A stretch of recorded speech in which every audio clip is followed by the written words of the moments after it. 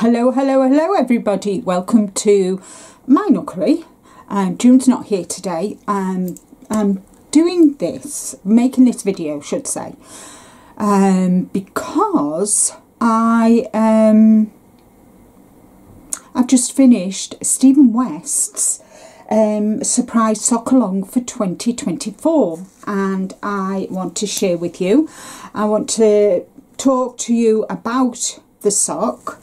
The socks, and I will show you the yarn that I've used, and I will show you the socks that I've made.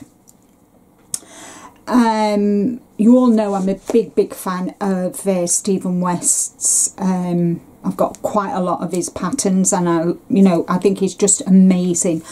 And I unfortunately I missed last year's sock along for one reason or another, and so I was determined this year I was going to do it.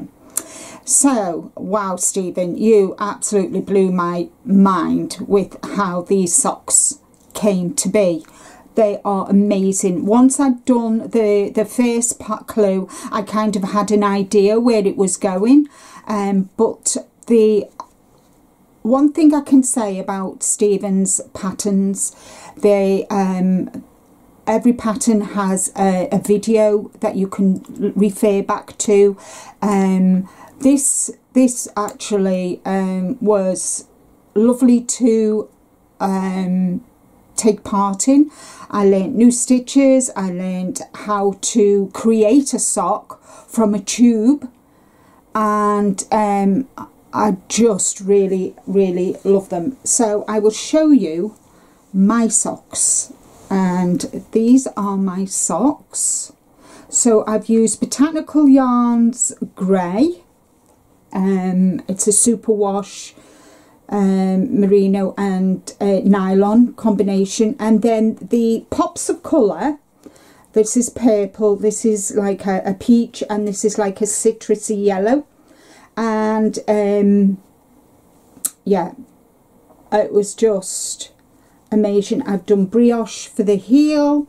You had options on whether you wanted to do the brioche or you wanted to do another heel, and then we did short rows. I'll show you that. Just amazing, guys. If you've not made them, these are going to be hubby's socks because they're quite too big for me, but as you all know, I've only got little feet, and so yeah, I was just literally wow all the way through. I learned how to do a stretchy bind off, and because I make my socks cuff down. I've tried the heel, I've tried all different heels, and for me the best heel, the best way for me to knit socks is from the cuff down.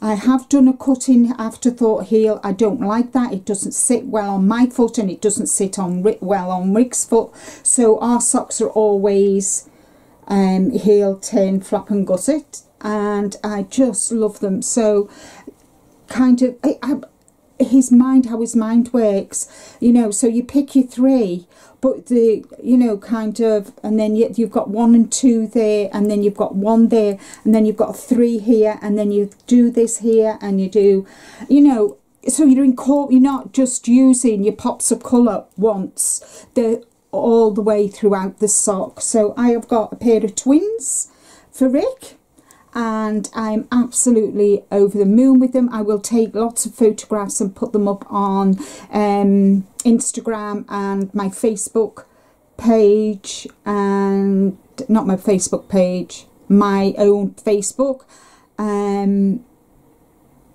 in the group as well. So absolutely amazing. Unfortunately, I don't know, as I said, this is Botanical Yarns, the grey, what I used. It is a superwash 75/25 nylon, 425 meters. This is called Cotyledon Undulata. Botanical yarn. I love Botanical Yarns, and this is what I've got left of the main.